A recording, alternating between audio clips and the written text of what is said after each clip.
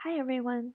Today I'm sharing a card using Lawn Fawn's Ahoy Matey stamp set, and I've had this stamp set in my collection for a bit of time, and I've used it here and there, but I wanted to pull it out for today's card, which is a little different because it's a mix of stamping and origami.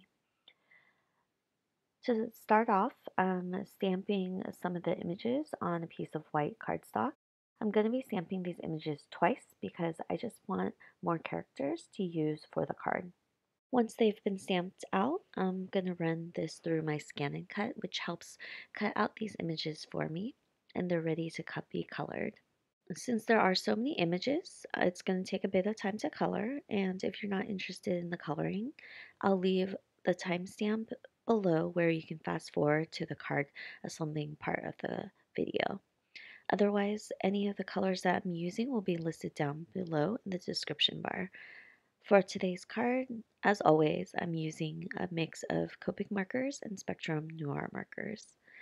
So I'll go ahead and play the music and I'll pick up when I finish coloring.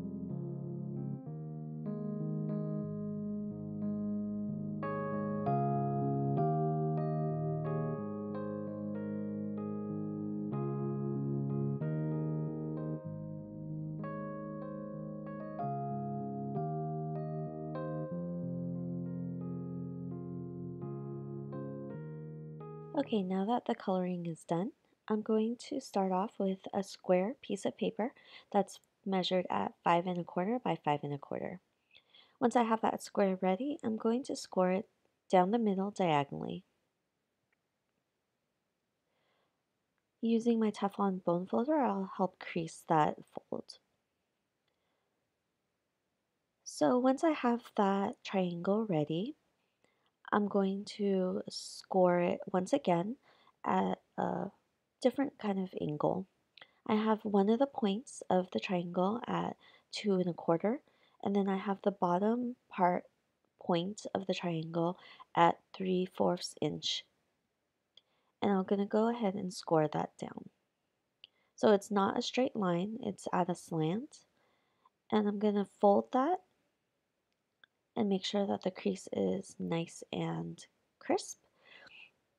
And I'm going to fold that backwards again just to refold, just to make sure that that score line is creased properly. So I'm going to go ahead and open this up. And this is a little bit of the tricky part. It's not too tricky, but you just kind of collapse it. So I'm going to show it again. Where you open it up, you press down in the middle, you close on that sail part, and then you close the boat. So it's a very simple boat, but it's a little harder to explain, so I figured that the video would be helpful. And you can always rewind just to see how it folds, but I think once you just try it out yourself, it'll be really easy. The idea behind the card is for the characters to be hanging out inside the boat. So I wanted to add a bit of detail for the boat itself. So I pull out the Create a Smile wood grain stamp and I mask off the sail portion, and I'm going to stamp this pattern onto the outside of the boat. I'll do it for the front side, and then I'll go ahead, clean it off the stamp, and re-stamp it on the other side of the boat.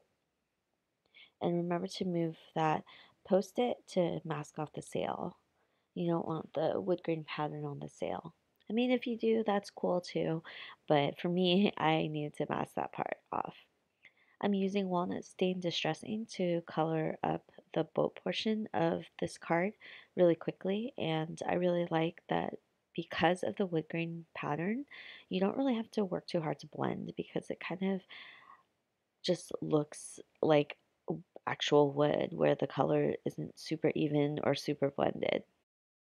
Once I have that ready, I'm going to move on to coloring the sail. So I'm going to actually open this up and draw a couple of lines. 2 lines for the pole and then 2 lines for the sail itself. It's nothing very difficult to do. I'm just using a Copic multiliner pen so I can use alcohol markers to help color this in.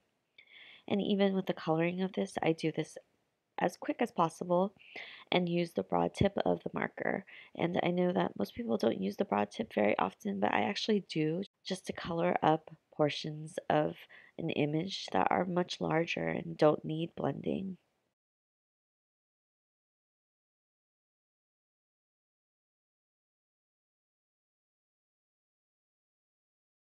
For the little images, I'm putting score tape on the back of the treasure chest, and I'm using my thinner score tape for the really small images. There's the parrot and the treasure map, and I'm just putting it in the hands of the 2 boy characters. For the score tape, I'm using the 1/8 inch because it's so thin that it works really well. I didn't really have to trim down the piece of score tape so it would fit. It actually just fit nicely. So I'm also adding score tape to the feet of the characters, and I'm going to have 2 characters standing at the helm of the boat, and I'm going to have 2 characters standing in the back portion of the boat, but I'm going to put them directly on the sail. And this just makes it easier because I can just add the score tape directly to the sail. And I actually struggled with this card because of the Copic bleeding on the 2 front images. When I'm using white cardstock with Copics, they usually bleed through so you can see it on the back side. And I had to walk away from this card because at the end, I didn't really like it. I came back the next day and had a fix for it. And that required a little bit of extra work. And if the Copic bleeding doesn't bug you, then you can leave it as is, but I do go back and I think that I'm much happier with the card by adding that fix. So for these 2 characters on the sail, I also realized that when you open up the boat and let it stand, they look like they were floating in the air, and usually pirates aren't magical, so I had to ground them. And I did this easily by drawing 2 lines and coloring it in with a dark marker so it covers up the lines that I had previously drawn. And I don't think it's that big of a deal. But for me, when you looked in and saw 2 characters floating, it looked a little weird. So I really wanted to create that ground for them to stand on. Also, for the sail portion of the card, I had characters kind of hanging off of the sail float, and when you opened it up, they bump into each other. So I just wanted you to be aware of that when if you decide to create this card, because I ended up adjusting them where they're more or less the entire image is on the sail portion. For the sentiment, I'm adding the happy birthday on the side that had space, and it's just going to be at an angle along the sail, and I think that that ended up being pretty cool. On the other side, I actually wanted to add one of the smaller sentiments, but it just didn't have any room with that treasure chest there. No big deal. This was the finished version of the card until I came back the next day. I decided that I wanted to create the back image of the 2 characters, and so I am using Paper Smooch's mirror image stamp. And for this, I needed to mask off portions of their face because they wouldn't have faces on both sides. You could if you wanted to, but I thought that would be a little weird, especially since it's not a spinner. And you would look at it and, the reverse image would just have another face on the back, and I didn't want that. So I just went ahead and cut out the portions of the images where their face was, any hair, and any clothes that wouldn't be on the reverse side. And so I do this directly on the stamp image because I don't want to move the post-it. I want it to be stamped exactly where it is. And so I'll remove any part that I don't want masked off, and I'll stamp this up. I also messed up here, and I redid this but didn't show it on camera. You want to remove, once you apply the Versamark ink to the mirror image, you want to remove the posted images that you had masked off, because it does transfer just a little bit from the post-it, and you'll have some marks on your images. If that doesn't bug you, you can leave it as is because the Versamark ink does dry on the post-it and it doesn't transfer that much, but just keep in mind that it would probably be best to remove that post-it of the area you masked. So since I have the reverse image, I went ahead and fixed it up a little bit with Copic multiliner, and I'm just coloring it the exact same colors as I did previously for the two images.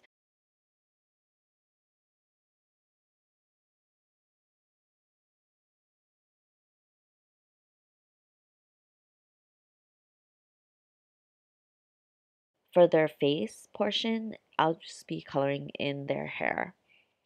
And this worked out really nicely, and this is the reverse image of these two characters, and I'm gonna pull them off of the boat and I'm gonna glue them together. And I think that this made me a lot happier. You couldn't see the Copic bleeding. You actually saw the back side of the characters. And I think that this worked out so much better.